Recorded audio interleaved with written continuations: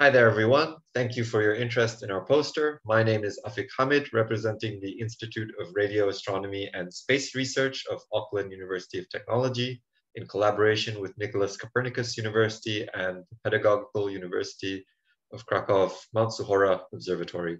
We are proud to present this poster on our polarimetric study of the long period eclipsing variable EE Cep during the 2020 eclipse. EE Cep is an enigmatic binary system lying at 2 kiloparsecs distance in the constellation Cepheus that experiences periodic dips in its photometric magnitude every 5.6 years. And these dips are caused by eclipsing obscurations by a low luminosity companion that carries with it a dusty debris disk of a curious and unknown nature.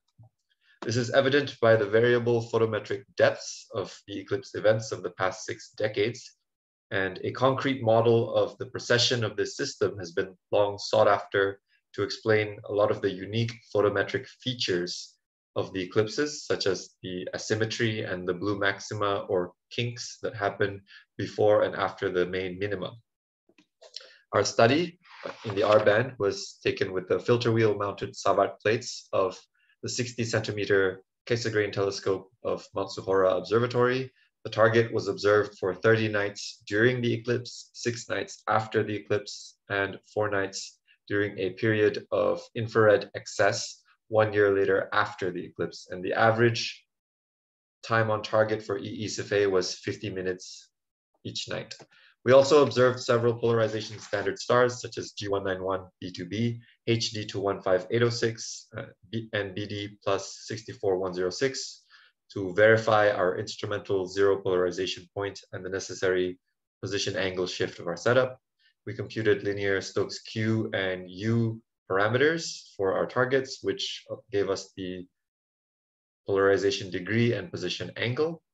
And for EE Cep, we were able to study PD and PA as a function of time and compare it to the light curve. This is after calibration, of course.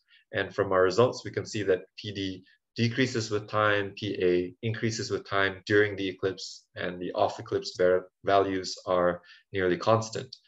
Now, the maximum PD during the eclipse was 2.6%, and this occurred during the time of the blue maxima on the left of the photometric minimum, and the minimum PD is less than 1.5% immediately after the eclipse.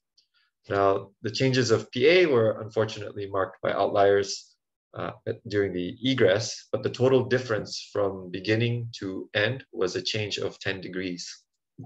And the average PD of our entire data set is 2 plus minus 0.017%, and the average PA in total is 24 plus minus 2.4 degrees. Now, structurally, I think that PA is more interesting than PD. However, both are important and require further study. Now, there's not too much of a difference between the mean PD and PA between eclipse and off of the eclipse. However, that 0.2 phase looks kind of interesting in its difference. And the 0.2 phase is associated with a proximity effect where the primary and the companion are approaching the periostron passage. And this may be important to the precession model, so stay tuned for that.